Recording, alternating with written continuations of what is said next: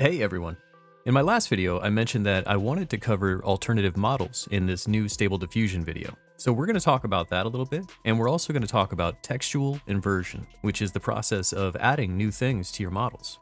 And well, maybe not necessarily to your models anymore. Through examples, we're going to show some trailblazing technology that's going to give some mixed results if I'm being honest, but it's going to show you some of the power of Stable Diffusion, and what a lot of these awesome programmers have been able to put together so far.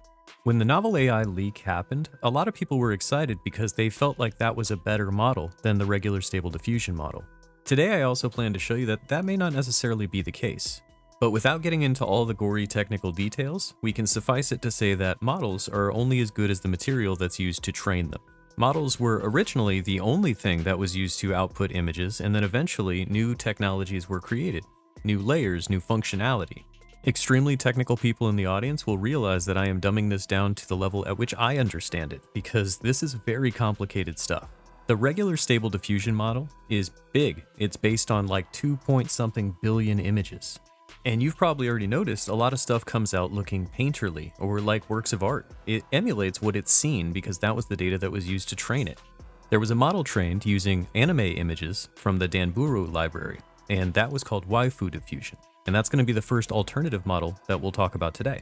I'll include a link in the description to Hugging Face, which you're already familiar with if you've been following my videos. It was the place we went to download the original Stable Diffusion checkpoint. They now have a library of different models, including waifu-diffusion and a few others. And if you want to download and use some of these, a lot of them are plug and play. In the last Stable Diffusion tips video, we used A Portrait of a Redhead by Casey Baugh to show off the new high-res fix feature. In today's example, we're going to use the same prompt, but we're actually just going to change the model out to the waifu-diffusion model. If you're using the most recent version of Stable Diffusion's web UI by Automatic, in the upper left corner, you'll now have a drop-down menu where you can actually see the model you're using and switch it out if you have multiple.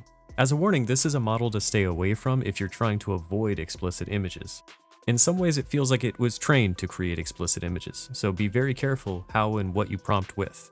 One thing that I think this makes very apparent is you can see a more stylized look that gets applied to the alternative model. And compared to the novel AI model, now these are different seeds, different steps, so it's not exact one-to-one comparison, but you can certainly see there's a very big stylistic difference. And not that we're completely done talking about models in general, but that really segues us nicely into what I wanted to talk about, which is embeddings and also hypernetworks. Now, based on what I've read, hypernetworks have been around for a while. Novel AI was the first to kind of bring them into the diffusion process, from what I understand. And that's one of the biggest reasons that a lot of their images look very samey, but very, very stylized. On top of the fact that Novel AI also had a different base model, they were also using hypernetworks, and that's what you're seeing here. When Novel AI's code was leaked, our tool was changed so that it could support those hypernetworks. And for a small amount of time, we only had that ability. Now we can create our own hypernetworks, and we actually have something new called embeddings. I know that these are strange looking images, but if they're the first time you're seeing anything like this and you're in this Stable Diffusion space, these are probably about to get really popular. Embeddings are an ingenious way of storing data in the form of a picture, and we as individuals can now train our own embeddings, meaning each of us can now create embeddings and trade them with each other if we choose. I can send my computer to work training on a folder full of files and then drop this picture into my Discord, and everyone could benefit. So now that you know a little bit about what they are and how they work, do they work well? And well, that's questionable at the moment. Let me show you a little bit about what I've learned so far, show you how to train up some images, and if you can manage to get better images than I can, I am very much looking forward to some tips in the comments. What we need to start with is a folder full of images, and we need very specific criteria to be met. From my experimentation, we definitely want to stay away from text. It really throws things off. Also, we're going to need the images to be exactly 512 by 512, but I came across a really cool website that makes that whole process a dream. And now we're going to go to this website, which is called BeerMe, and if it's not pronounced that way, it should be. But this is a bulk image resizing tool, and you can grab your entire folder full of files and drop them all at once. With your images, remember that quality is far better than quantity. This is all free without any kind of login or anything. And you grab these little squares until they're maneuvered into the right way. You can organize for format, you can choose to rename them. Just follow the directions on the screen, it's very easy, and then save everything all at once as a zip file. Now, I warn you about being exact with what I say because at any given time this project could change, but as of right this moment, you want to click on the tab that says Train, you want to click Create Embedding, you want to give your embedding a name, and you want to give it something to use as initialization text.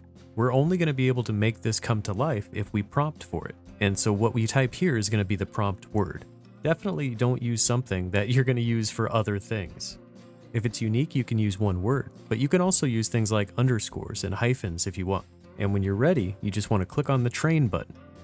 You might find the default settings to be insane, so I would step it down. I wouldn't do maybe more than 10,000 or 20,000 steps for your very first attempt. Choose your embedding at the top, fill in the boxes of course, and train your embedding. It takes a long time, and the steps are very important here.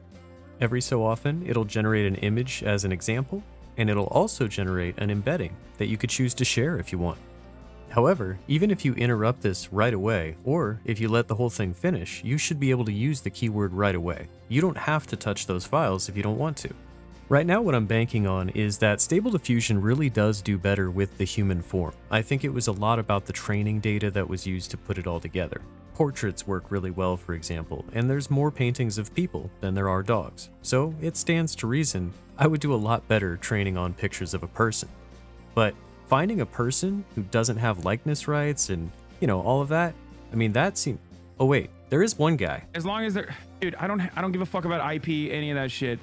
As long as they're not like, 1, portraying me in a bad light, 2, linking back to my Twitch and my original YouTube, 3, specifying that they're an unaffiliated channel, I don't have an issue with it. Cool. Not only am I unaffiliated with Hasan, he has absolutely no idea who I am.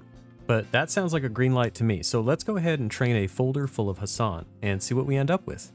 Now, there's some pretty decent pictures in there if you're great at pausing, but I'm extremely impressed when I go through the output using my normal methods. For these, I use the high-res features we've talked about. I've used face restore, and I'd only ended up training about 13,000 steps to produce these results. And like we talked about earlier in the video, the embedding token is something that can be shared. Now, with respect to Hasan, I won't be just sharing it publicly, but I will say in my admittedly limited experimentation, I wasn't really able to do much advanced stuff. For example, I tried to make him ride a horse, and it failed miserably. But the biggest difference between what we learned here today together and what Novel AI or other people are doing is really just the amount of steps that we put into it. More steps, theoretically, should result in better stuff. Now, you might be asking, can we mix embeddings? And I have great news for you. Yes, we can. Thank you to the guy on Reddit who shared the Victorian lace. That's actually what got me started on this whole embedding thing. And in all seriousness, Hasan, thank you for being an unwilling and unwitting model in my little video here. As we saw here, these keys can be really powerful. And in the future, who knows what we can do in the world of AI. Anyway, for those of you who made it to the end of the video, I really appreciate your time with me here today. And as always, thanks for watching.